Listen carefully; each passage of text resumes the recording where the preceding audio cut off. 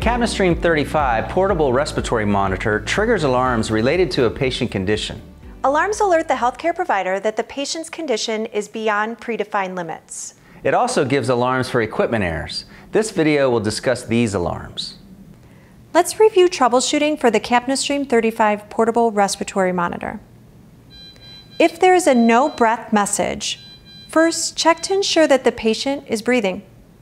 No breath could be due to the patient not exhaling carbon dioxide, which would require immediate clinical intervention. No breath could mean an airway obstruction, apnea, or a displaced or blocked sampling line. If a clogged or blocked sampling line is the problem, replace the sampling line. Another possible cause is that the sampling line is caught in something or the tube is kinked. Check the sampling line from the monitor all the way to the patient. If no kinks or problems are found, replace the sampling line. If the filter line disconnected message appears, first check to see that the sampling line is connected.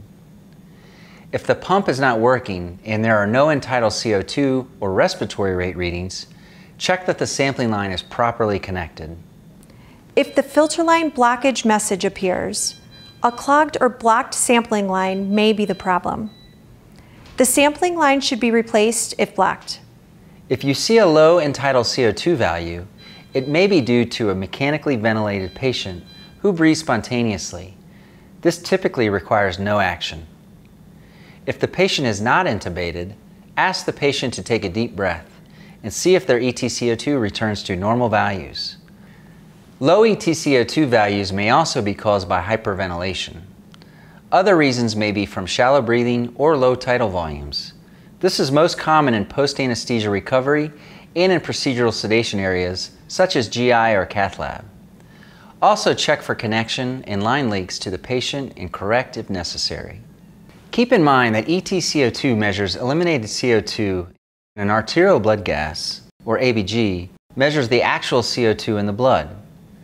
Ventilation perfusion matching, known as VQ matching, is the relationship between ventilation, which is the airflow to the alveoli, and perfusion, which is blood flow to the pulmonary capillaries.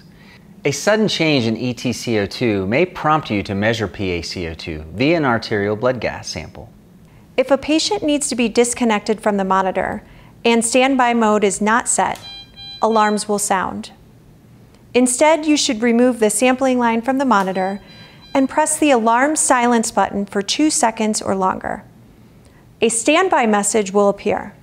If there is no oxygen saturation signal, or SpO2, check that the sensor is properly connected. The SpO2 sensor disconnected message indicates that the sensor is not connected to the monitor. To fix, simply insert the SpO2 sensor into the SpO2 port on the monitor. If the sensor is not properly attached to the patient, the SpO2 sensor not on patient message will appear. Reattach the sensor to the patient to correct the issue. Excessive illumination and the sensor placement can cause inaccurate SpO2 measurements to appear. Check the sensor placement or cover it with a dark or opaque material. The Capnostream 35 monitor does not require calibration in between patients, only once every 4,000 hours of operation or once a year, whichever comes first.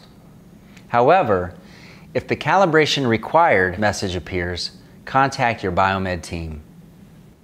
Please also consult the Capnostream 35 Quick Reference Guide, which covers waveforms, troubleshooting, and other useful tips. This concludes our troubleshooting review. Please visit our website for more information.